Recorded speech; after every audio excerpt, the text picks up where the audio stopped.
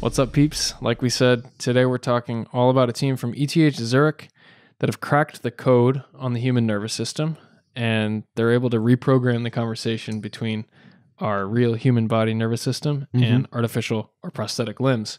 But before we jump into that, I actually want to take a second for a little passion plug and to advertise, and our new sponsor is us. The folks, we're making a newsletter, the Next Bite newsletter.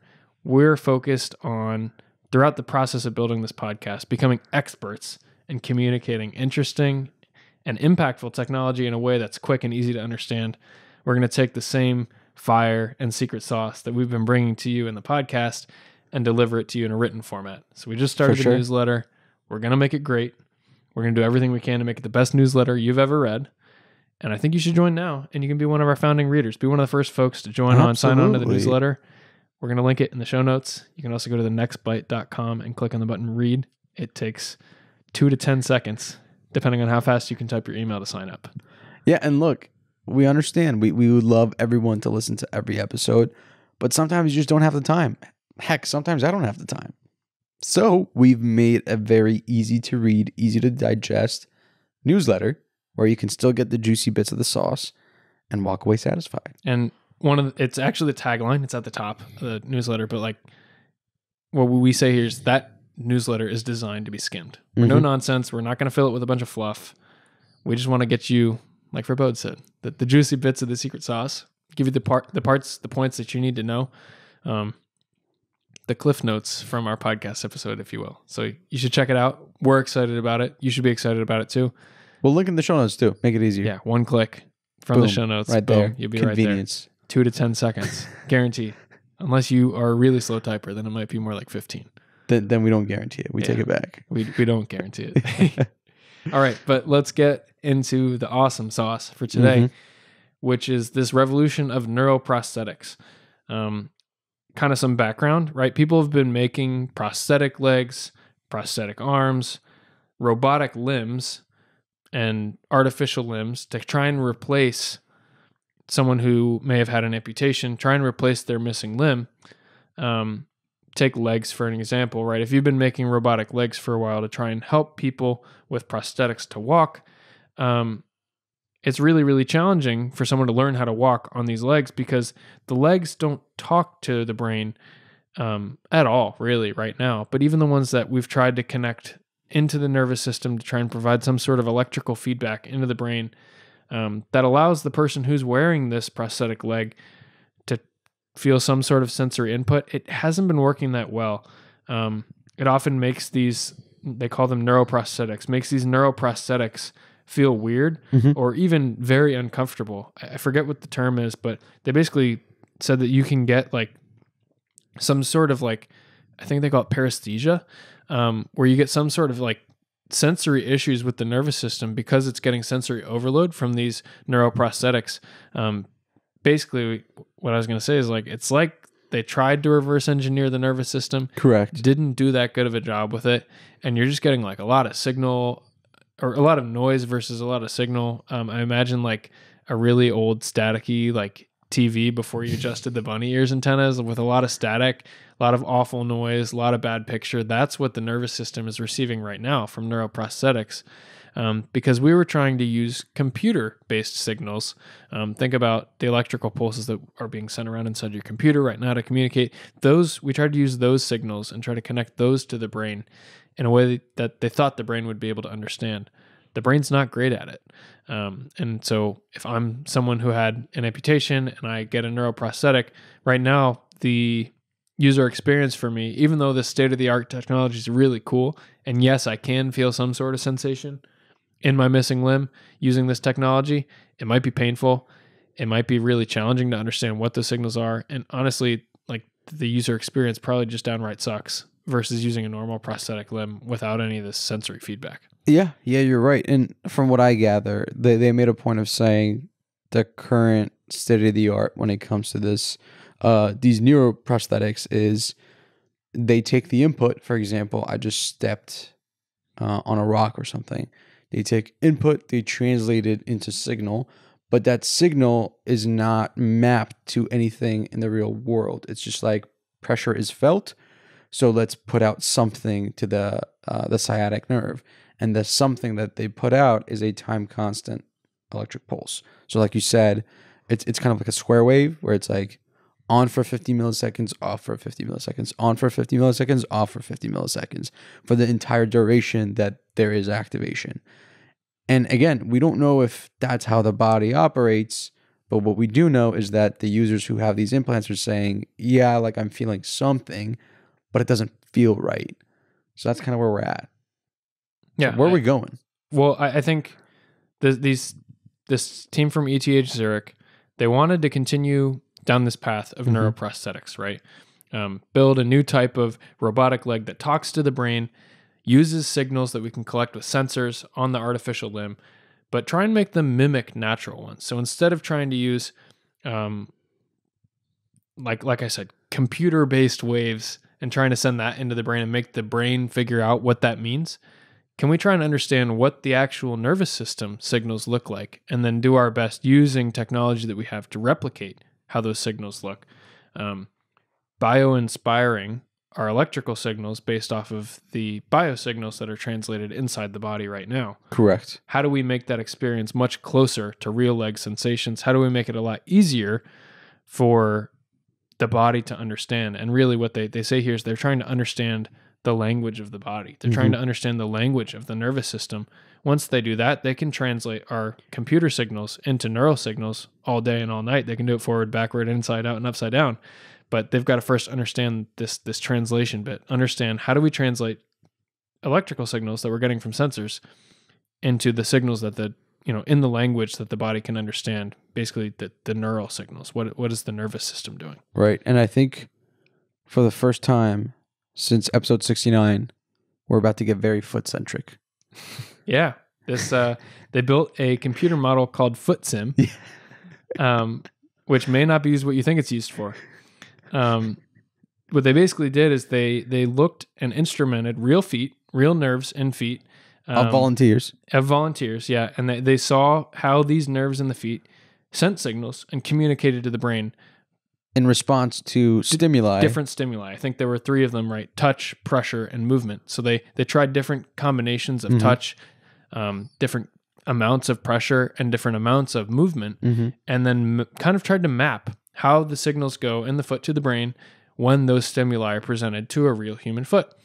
And the goal here was to try and understand how that works, right? And then translate that language into something that we can try and replicate with our computers, with our electronics, with our state-of-the-art technology, and kind of allow our neuroprosthetics, right? These replacement limbs to speak in the language that most, as close as they can, mimics the real-life sensory feedback that's actually happening in a body with a healthy human foot during walking or running. So just to recap, the purpose of this FootSim volunteer experience was that they would be able to see that if I, for example, tickled Farbode's big toe, it produced this signal. If I did this to his little toe, it did this.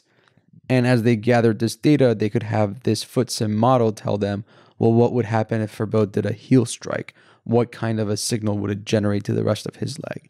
The idea there being that if it goes to someone who has lost their foot, they can mimic that signal because their neuroprosthetic just did a heel strike. They can try to map it as closely as possible. Yeah, nailed it. And I think the next step here, which it didn't feel super ethical to me, but it's interesting. They tested on cats. Yeah. To try and validate their model. I don't know that cats can volunteer for something like this, but I imagine it wasn't painful for the cats. As a proud cat parent, this was double cat parent. This was difficult for me to digest.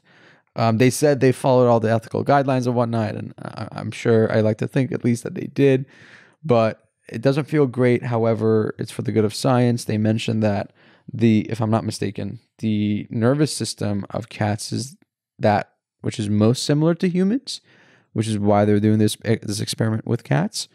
But yeah, they implanted an electrode in their spinal cord and one in their legs.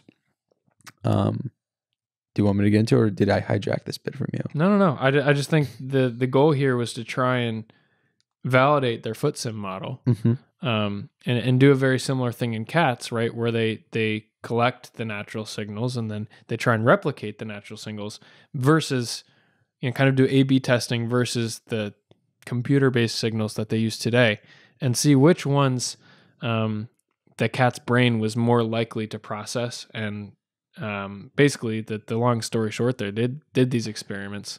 They found that the cat brain and the cat nervous system processes these biomimicked signals, these natural like signals, much better than the old, simpler ones that are generated from computers. Right. And I think the big takeaway, at least for me, was that they were able to take the cat's paws and like apply a little bit of pressure so it looked like they were walking.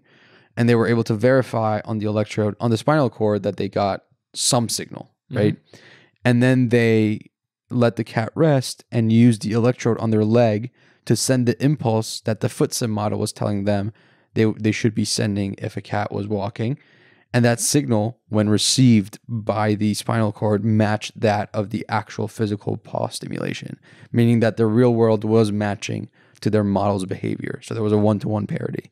But the part that I was like not super thrilled about is when they were testing the old state signal or the current state signals. They said that the cat's nervous system experienced information overload and unpleasant sensations and paresthesia reported by some users of neuroprosthetics. So I guess it's no worse than what we're already prescribing to our own neuroprosthetic patients, which sucks to some extent. But I'm like, maybe we didn't have to jack up the cat's nervous systems.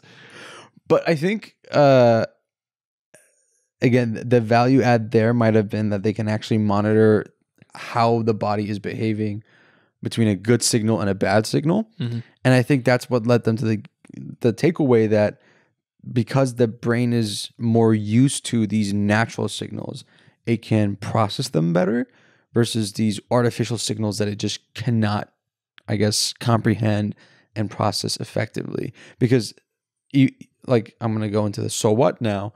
When they tested this new neuroprosthetic approach with actual human patients, they got reports of them being able to walk and climb and run much better, but they could also do like multiple tasks, for example, talking while walking, much more effectively and without flaws, because their brain, their computational resource to deal with the info coming from their legs was now much lighter, right? So maybe, I mean, again, I love my cats and I don't want to think that the cats were tortured by any means, but maybe that little bit of tidbit was actually pretty insightful. No, I agree. And I think, at least here, one of the things that I think this also unlocks, let's say, for the future is they mentioned that this shows a lot of promise for other devices that might help people that are already connected to the nervous system.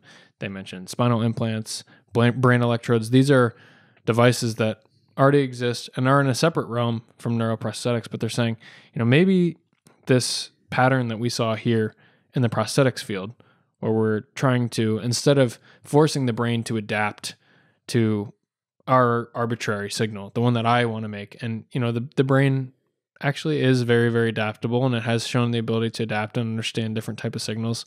I think of like cochlear implants, right? That the brain learns to understand the electrical signal from the cochlear implant as though you were actually stimulating the auditory nerve. You actually had an ear. So that being said, they're saying all these things that already exist and already work pretty well as is, can we take the same approach and try and mimic the actual nervous system response and see if the brain is even better at understanding it, if it's even easier for the brain to understand? I wonder if this would, like I said, things like cochlear implants, people who have brain electrodes in their brain to help stimulate the brain for certain types of conditions. I'm wondering if by studying and mimicking the way that the nervous system communicates, instead of forcing the brain to compensate for the differences between the nervous system and our arbitrary signals, I'm wondering if there's the opportunity here to unlock some extra level of effectiveness in all sorts of devices that connect to the nervous system. I totally agree with you, man. And I think that's the potential that the researchers saw as well, because they made a note of it. They were like, we don't want to stop here. We want this to grow and be applied for more use cases beyond just prosthetics. Yeah, I agree. Yeah. super exciting. Want to do a quick recap? Would you mind wrapping us up? You are, of course. So the current state of neuroprosthetics, which is prosthetics that can actually send signals to your nervous system, is not very great. A lot of users are reporting discomfort. They're talking about how their body feels overwhelmed by the signals that they're getting. Well, these folks have actually realized that the patients are pretty spot on. ETH Zurich researchers have been doing some studies, and they noticed that these signals are unnatural, which is what your body is not expecting. In order to understand what your body should be expecting, they've created a new machine learning model called FootSim. Now, FootSim is trained with data that they've gathered from people who have, fully functioning bodies. They stimulate the legs, and they look at what the nervous system is receiving in terms of signals, and then they try to map it so that someone who is missing a limb, for example, they can simulate that exact same signal. To verify that this is working as expected, they've tested this system on cats who have a nervous system very similar to human beings, and they verified that the model is generating the signal pretty much in a one-to-one parity with what the cats are feeling, which means this model is working as expected. To extend that, human trials have shown that this new generation of neuroprosthetics is allowing people to walk, climb, run much better, much more conveniently, no more weird feeling in their legs. And on top of that, because their body's no longer getting this artificial signal that they can't understand, they're able to multitask much better and without fail. Awesome. Nailed it. I think there's a couple things that I want to highlight before we close out for the day. Do it. One of them being, I'm going to dunk on myself here. Okay. In the past when we talked about episode 126, it was another similar episode where we were allowing folks with prosthetics to feel certain sensations. In this case, they were feeling warmth. And I'd mentioned in those episodes, they were kind of taking an outside of the box approach. They weren't trying to reverse engineer the nervous system. They were just directly applying temperature to the residual limb, the part of the limb that's left, and then allowing the brain to kind of infer the difference and say, oh, like the rest of my missing limb, maybe that's where I'm feeling the temperature. And it worked pretty well. But I did want to kind of dunk on myself and say, I took a pretty hard stance when we read that episode or read that article and recorded that episode saying like, oh, I know that there's going to be some neuroscientists out there who try and reverse engineer the nervous system and they aren't going to be able to do it. Well, it seems like this team from ETH Zurich maybe heard my challenge and did exactly what I said they couldn't do. So again, a little hat tip to the folks at ETH Zurich. And then also, if you're interested in the alternate approach, you can check out episode 126. We're going to link that in the show notes. Awesome. Do we have any thank yous we got to give out? I think we've got 2 thank yous. Okay. I'm going to do thank you to Hong Kong because I have already learned this in Mandarin and I'm cheap, but Xie xie ni mun, which means thank you, everyone. Thank you, everyone, for listening. You helped us trend in the top 200 podcasts in Hong Kong. I think we've got another one as well for Portugal. We do, and I'm going to take that on because I visited your beautiful country and I am a forever lover of Lisboa. So, obrigado por avoir. Also, top 200 podcasts in Portugal. So thank you to our friends in Hong Kong and Portugal. I love your sardines. I'm just going to put that out there. Well, that's what I was going to say. We've never followed through on this promise. But at some point, we've got to actually sit down and record evidence, proof of us eating foods from these countries that we've trended in. I think we've got probably 4 or 5 of them now. I got Portuguese sardines upstairs. We've queued up since we've made this promise and we haven't yet delivered. So maybe that'll be our next social media series is us eating food from all these countries that we've trended in. Maybe. Let's see about that. All right, everyone. Thank you so much for listening. As always, we'll catch you in the next one. Peace.